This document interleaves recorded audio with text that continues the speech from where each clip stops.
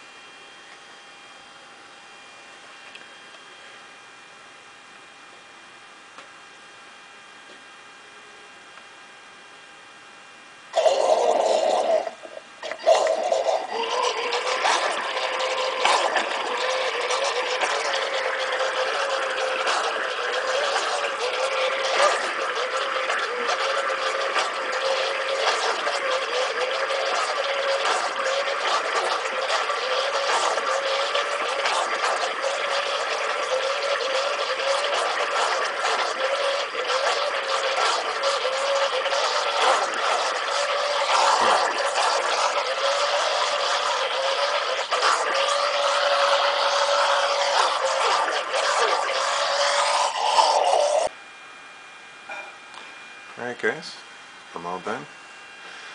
I dried it all off, sprayed it all out with electro contact cleaner. Let it all drip out the last little crap. Put one little dab of this on each end of the bearing, motor shaft, and we're going to reinstall it.